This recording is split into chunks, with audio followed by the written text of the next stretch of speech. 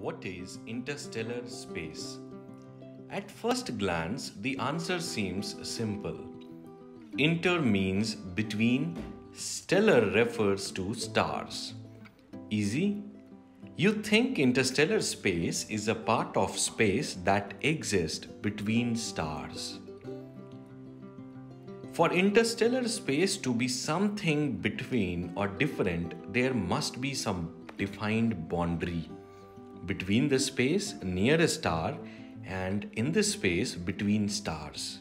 But what is the boundary?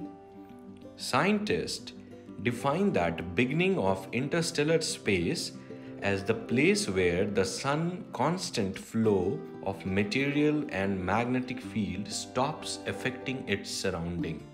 It's like the place where the sun's area stops. There is nothing, no flow of sun's energy outside that field or area. This place is called the heliopause. It marks the end of the region created by our sun, and that is called heliosphere. The sun creates this heliosphere by sending a constant flow of particles and a magnetic field out into space. The speed of these constant flow of the particles and a magnetic field out into the space is around 6,70,000 miles per hour. This stream is called the solar wind. Like earth wind, this wind pushes against the stuff around it. What it sends against are the particles from other stars. So it repels the particles from other stars. Pretty much like anything that doesn't come from our own solar system.